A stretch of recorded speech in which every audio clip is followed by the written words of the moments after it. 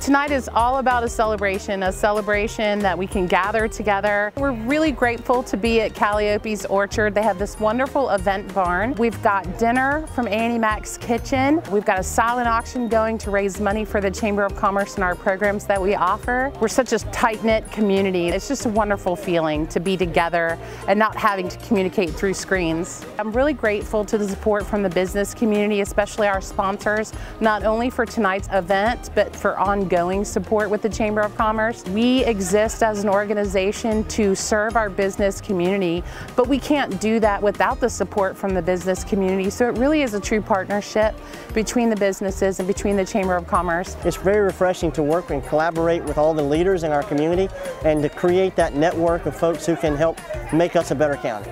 We're doing our annual meeting to celebrate our 2020-2021 year with the Louisa Chamber of Commerce. And then we're also here to honor our 4 finalists of the Business Person of the Year and also announce our winner. Our Business Person of the Year is Mr. John Pope.